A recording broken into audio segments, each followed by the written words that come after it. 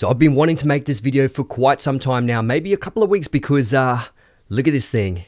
Yeah, wow. It is a fan on the ZV-E1, but not just any fan. This is a fan by Tilta and is extremely rugged design. It's incredible, and it's only 65 US. Like, what? And check this out. Watch this. Watch this.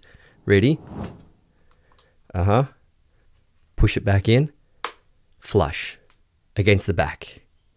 How good is that? But in this video, we're not just going to be talking about the fan, the overheating test, but we're going to be talking about this cage. Look at how good this cage is.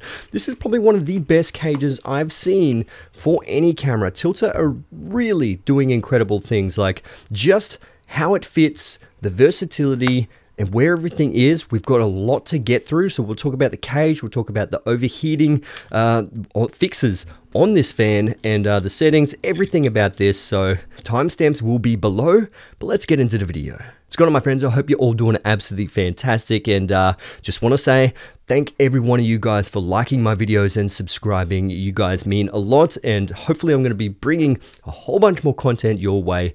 But today, like I said, we're going to be talking about this ZV-E1 cage and the things that actually comes on here. It's so well built, and one of the things that I absolutely loved right from the bat happens to be this handle. Now, I actually prefer the larger grips, and the ZV-E1 has a smaller grip because it's designed to be a vlogging camera. It's meant to be very small. You can pretty much put it in your pocket, put it in a very small camera bag, but it obviously has a smaller grip because of that.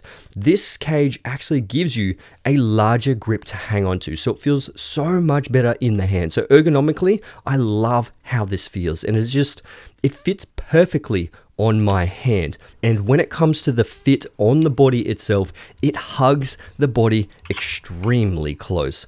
Like, if you can see these points here where it actually slides into, that is incredible. The design is really, really good. It's rugged. And the great thing about this cage here is that because it's so close, because it's so compact, it doesn't swivel inside the cage. And that is a massive thing. If you putting this on, mounting this on a gimbal, mounting this on anywhere, you don't want the cage to be, nice and rugged and the camera to slide inside the cage. This one, it doesn't happen at all. Now, also, this doesn't block any of the buttons whatsoever. And also, one major thing is it doesn't block the tally light on the front. So they haven't forgot about the tally light. So you can still see that you're recording because the ZV-E1 does have that front tally light on the top corner there. And then when it comes to all the other ports, it's just in front of the ports. So you have full access to any of the ports if you really wanted to get into there while you're shooting. Okay, let's talk about the cage and the mounting points. Obviously, you've got mounting points on the right-hand side. They do have a little mounting point here in the bottom for a side hand strap. So if you actually have one of those side hand straps from Tilta, you can actually utilize those two mounting points. But obviously, you've got 4 1/4-20 mounts on the side here, but also some sort of locating pins there that if you do have those 1/4-20 mounts with the locating pins, that is perfect. And then we move over to the other side, and we've got 3 mounting points over this side, and then locating pins on 2 of them. So that is extremely useful. But also, like I said before, this side part here is NATO size. So you can actually mount this directly onto that side, and then you have a full vertical rig if you really wanted to anyway. So that is extremely, extremely handy. And Tilta also offers focusing handles or other handles that you can attach directly into here as well. And then when it comes to the top, you do obviously have 3 1/4-20 mounts on the top, which one of them will be for the top handle. And then you've got one here directly on the side, and then just a cold shoe mount directly on the left-hand side.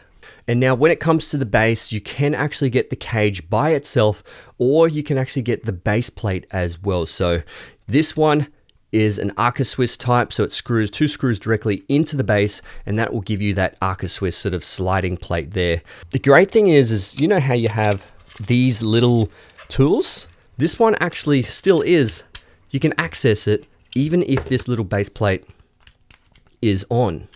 It's magnetic, sticks to the bottom. It's perfect if you actually want to do it up or undo it as well.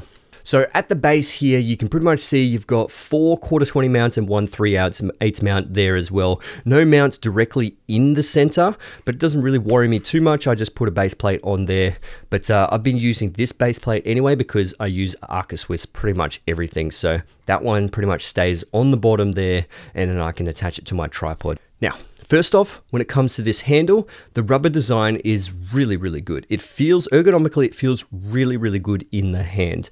And it is a NATO rail design. So you can pretty much mount this on the side if you really wanted to. You can mount it on the top.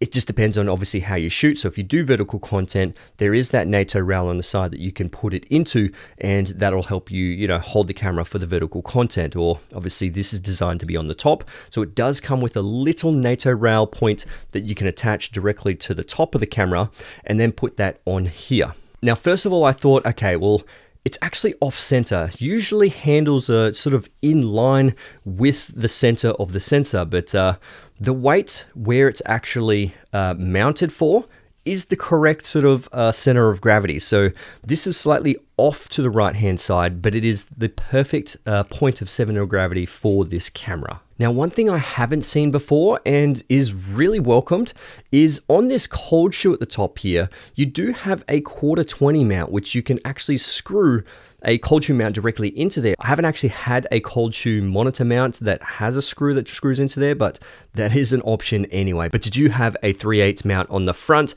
with locating pins, which is really good obviously for monitor mounts on the front. And then you have a whole bunch of options at the top with a couple of 1/4 and then a couple of 3/8 mounts as well. And then you've got one on the back, and it just gives you so many mounting points considering how small this thing actually is. Okay, now let's talk about this fan and how it mounts. Now you do have these 2 little screws at the bottom that mounts directly into this little sliding plate, which is really interesting because that allows you to close your screen as well as when you open it, it puts it back, you know, directly flush against the back of the camera, which is what you actually need. So you need to cool down the back of the camera, and that's going to help cool the internals, or at least, you know, release some of the heat, which is really good. And if you don't slide it out, you can see it won't fully close. So you pull it out and then put it back. So it actually still is quite thin, even if you did want to be able to, you know, put it directly into your backpack. Now this one has 2 different modes. It's pretty much got mode 1 and mode 2, which are obviously just speeds. And this is powered through USB-C, which is a 5 volt, but you can't plug this directly into the camera because the output of the camera isn't strong enough to power these. So you do need to have an external battery, or if you're going to be using this, it's probably most likely like a V-mount battery system, like a full cage cinema rig sort of thing. But there are obviously small external batteries that you can actually use and hook this directly into it. And I think one of the best things that I love about the design of this, it's just really rugged. It is a nice sort of magnesium alloy design, and the fan is actually quite large, and it fits perfectly onto the back of this camera. Now it also does fit perfectly on the back of the Alpha 7 IV as well, but it does seem like most newer Sony cameras have a very similar screen size, so I'm pretty sure you could probably utilize it with most Sony cameras. Okay, let's go into this overheating test and see what kind of scores we got. Now, I was really happy with 4K 60 or 4K 50 because I'm in PAL. Now, I don't usually test 4K 50 because I don't understand why someone would need to hit record and put it on a tripod and have it in 4K 50. I can understand those use cases in, say, a wedding or something. If you're putting it on a tripod and you want a wide shot and you want to put it in slow motion and capture a wider slow motion shot, there is that option there. But in all my videos, like I said, the ZV-E1 wasn't designed for long record times. People are trying to use this camera to what it's not really designed for, but this fan does allow for that because in 4K 50, interior, no air moving, it got well over an hour and 20 minutes until my card filled up, and yeah, I didn't realize that, but I'm very happy with those results. But when it came to direct sunlight as well, it certainly does help with that record time. And 4K 25, you pretty much have no worries. The one thing is that the fan isn't like crazy loud, but you can hear it if you do have a shotgun microphone. So this is the fan on level 1 in my normal location, pretty much just over an arm's length away from the camera. And then you're going to be able to hear it directly through my shotgun microphone that I'm using on top, which is the ECM-B10. Okay, now I'll put it onto level 2.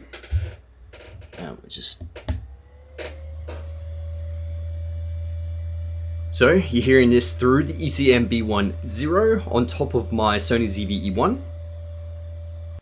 And now will you actually hear it directly through this microphone? And even if you are in an interview situation, I can guarantee you won't hear it because it is just way too far away in an interview situation. So my thoughts overall, this is incredible, especially for the price. $65 for the fan. I think it's about $75 for the cage, but if you do want the base plate and stuff, it's like maybe $99 US. So overall, the quality that you get for the price, it's just unmatched. It's incredible. And I love that third-party companies like Tilta are bringing out things that are going to help us creators, creating whatever we want and use these cameras to pretty much how they're not supposed to be used. But I love this thing. Can't recommend it enough. Like this thing, it's, from my opinion, it's pretty much flawless. Like I do wish there was a mounting point in the middle, but that doesn't really worry me too much because I understand that there is that sliding point for the fan, and I utilize their base plate anyway, so that suits me perfectly. But for what I do, this thing is still incredible. And the ZV-E1 is just one of those cameras that I take absolutely everywhere because, man, full frame, 4K 100 frames per second, fast rolling shutter, incredible image quality. I mean, it's just one of those cameras that it'll just be around forever. I love this thing. But anyway, my friends, the link will be in the description below if you do want to check this fan or the Tilta cage as well. And yeah, obviously jump onto my Instagram because I do tend to leak a lot of these on my Instagram first and then make a full YouTube video about it because it does take a lot longer to make these videos. Anyway, I'll see you guys in the next one. Thanks for watching. Let's get it.